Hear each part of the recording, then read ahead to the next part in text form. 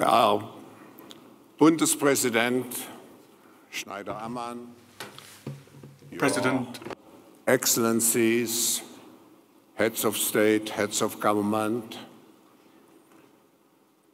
all the representatives from all walks of life, dear friends, welcome to the 46th annual meeting of the World Economic Forum.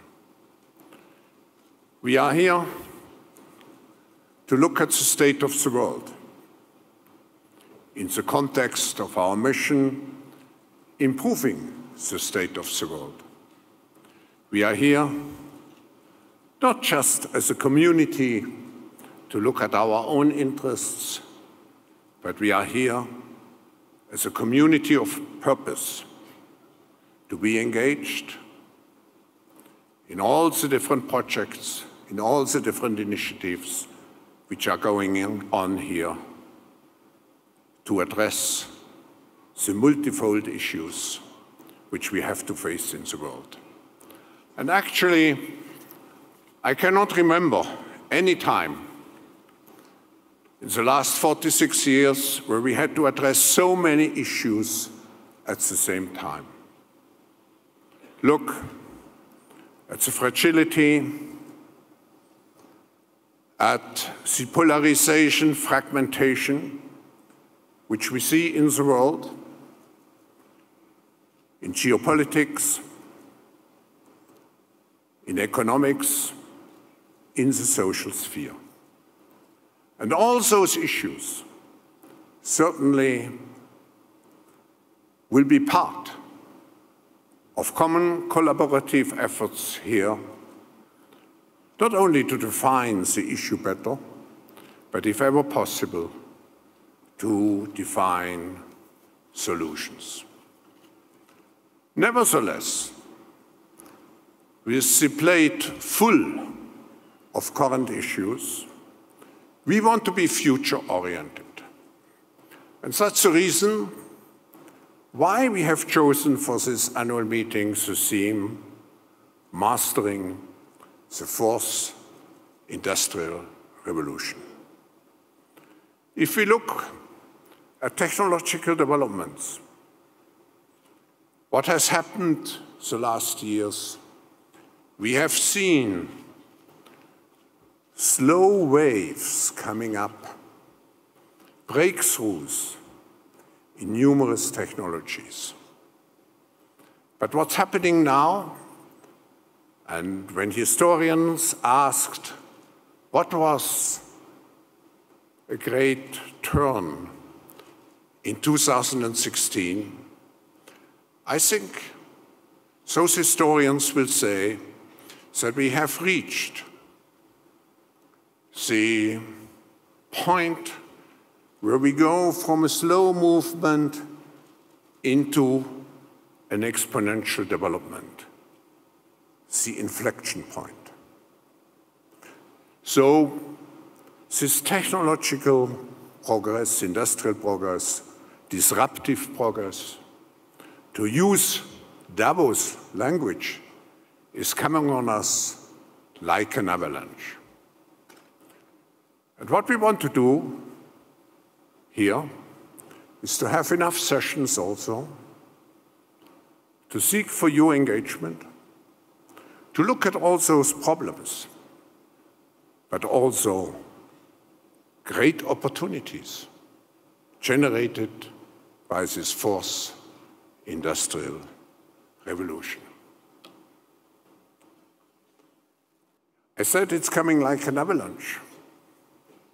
It's a systems revolution. And we also should consider that this revolution is different from the past. It doesn't change just what we are doing by helping us to travel faster, by helping us to communicate better. No, if we look at all the different dimensions, and particularly the fusion of multiple technologies, it's a revolution which changes us which changes who we are.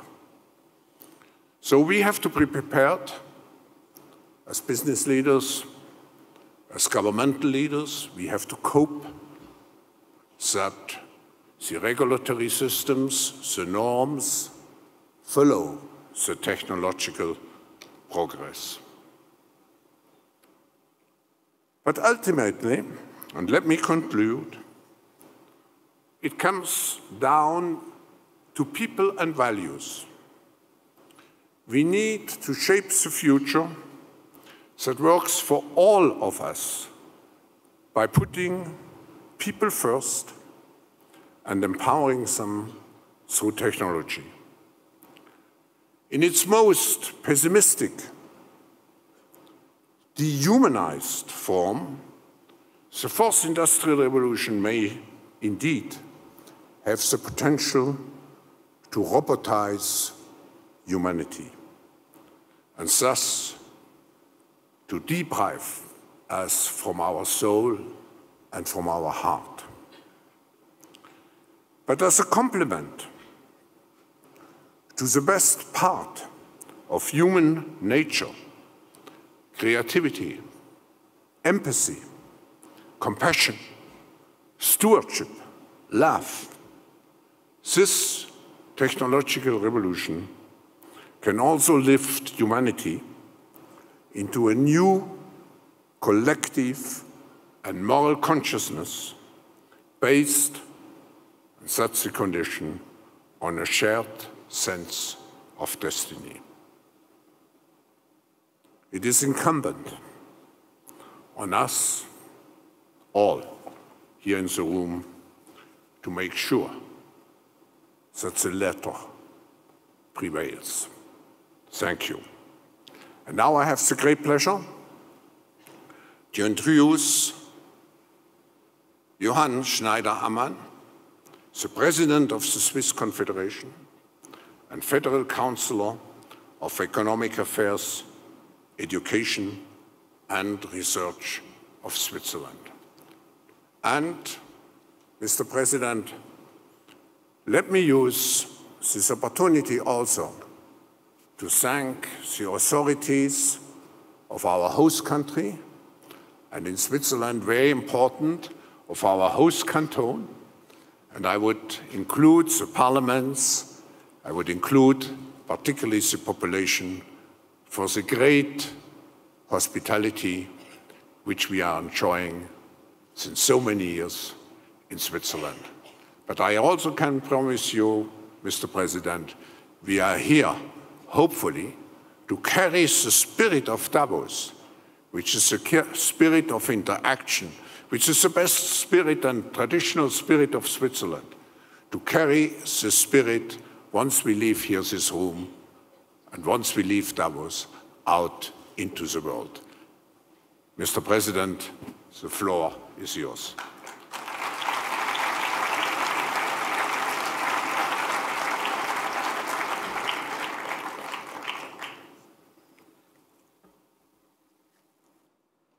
Yeah, my dear Professor Schwab, Mr. Vice President, Excellencies, ladies and gentlemen. In a world that never pauses and where key decisions with major consequences are constantly being made, moments of reflection and of listening to each other are more vital than ever. It's to share views and perspectives that you have come to our Swiss mountains.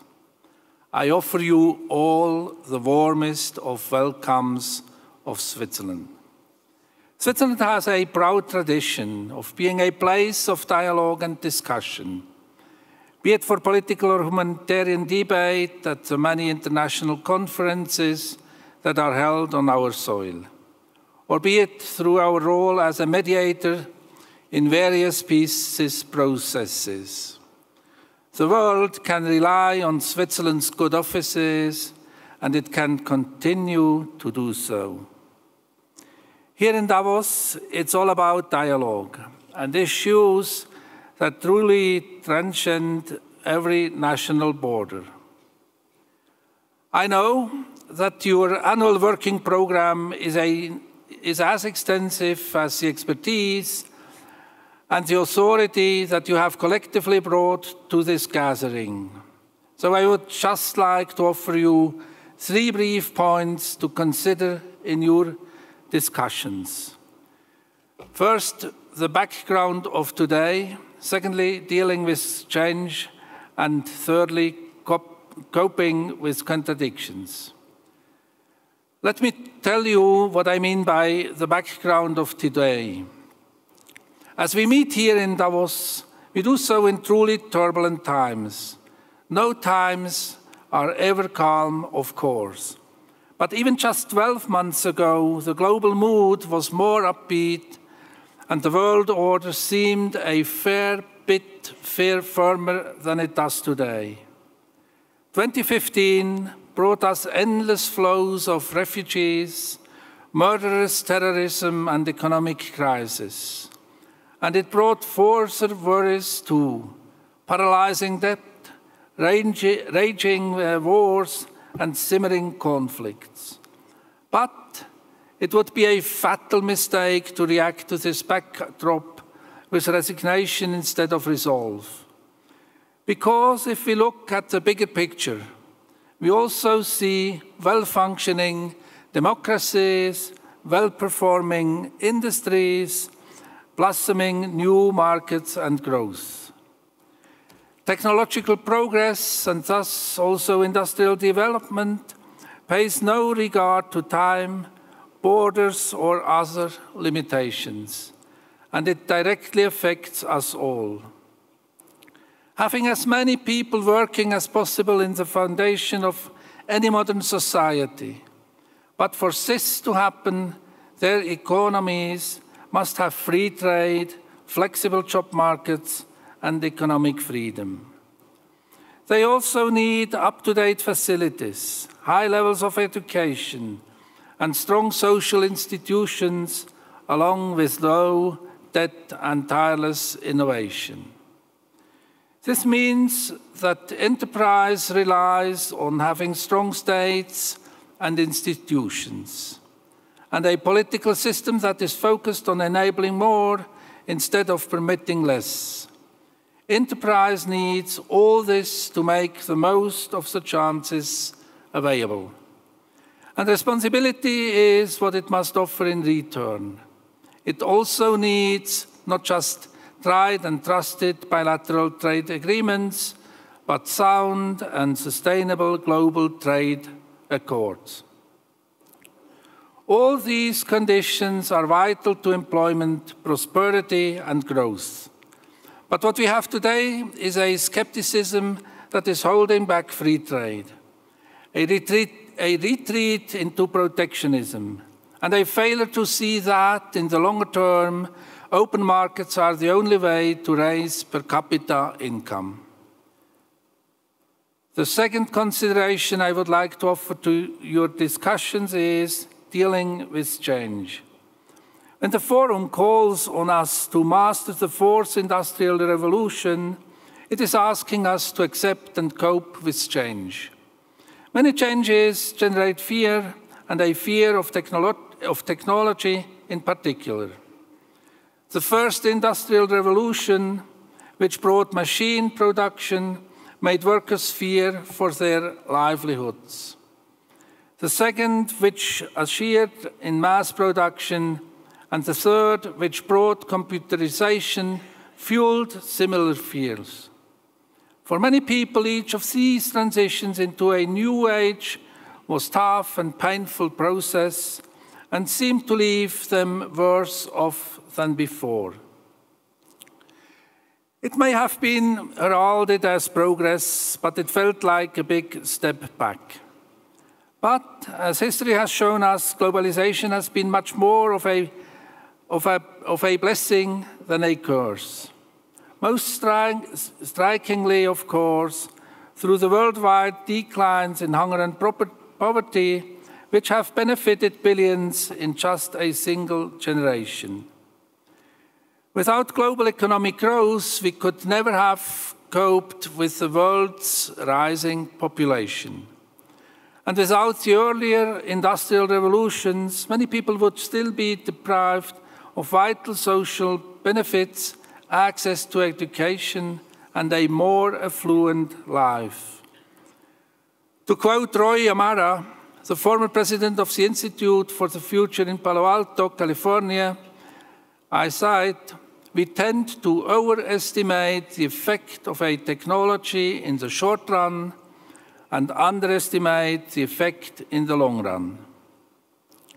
When we talk of the fourth industrial revolution, we don't just mean the Internet of Things or big data, not just digital cryptocurrencies and combining physical and virtual processes, and not just the almost boundless possibilities and the equally limitless security concerns that it provides.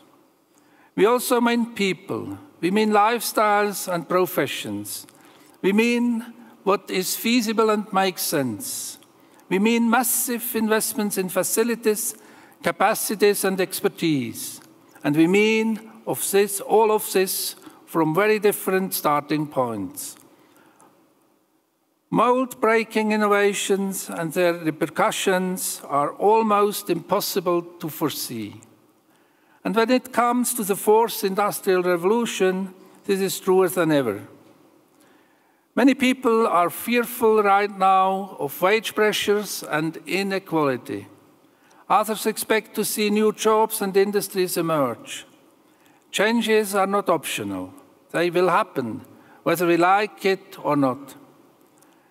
The working world is becoming more and more digitalized. This calls for new and different skills. And it's up to us to provide them. The distinction between an engineer and a programmer is growing fuzzier by the day. The workbench is turning into a computer station. And yet, there are still no clear answers and no clear projections. As Winston Churchill observed, it was always wise to look ahead, but difficult to look farther than you can see. Many things are possible then, but one thing is certain. Investing in education and training is a must. Education enables, and it is only those who are able who will perform the tasks required. It's the politicians who must pave the way here. The line between rushing at an opportunity and missing it is a fine one indeed. The ability to cope with change is often the ability to meet revolutionary developments with an evolutionary response. All of which brings me to my third input, coping with contradictions. Ladies and gentlemen, our world has never been more closely intertwined than it is today. Yet it's rarely been so divided either. While cultures continue to blend, we can also see a clear counter-trend of fundamentalism and hate. Openness versus restrictions. People have been seeking to find the right balance for millennia. The Romans built the limites, gigantic fortified walls all over Europe to mark the outer boundaries of their empire. But they proved far too big to defend effectively. Our generation has built the World Wide Web, a gigantic network that knows no boundaries at all. But it is providing far too big to generate real understanding. Extremes can give us a hard time keeping a sense of proportion. Opposites will always be fertile ground for conflicts of various kinds. And this is why learning to live with such opposites and coping with their contradictions is one of the greatest tasks we face. It's not always possible to let opposites coexist, but often it is, and open in vital areas. Openness and restrictions are not absolutes. We can often have both. Just as we can maintain both freedom and responsibility, just as we can uphold our own culture while respecting those of others, just as we can cultivate business opportunities while living with business risks. When opposing views become fundamentalist demands, we lose all the careful weighing up of all the interests involved.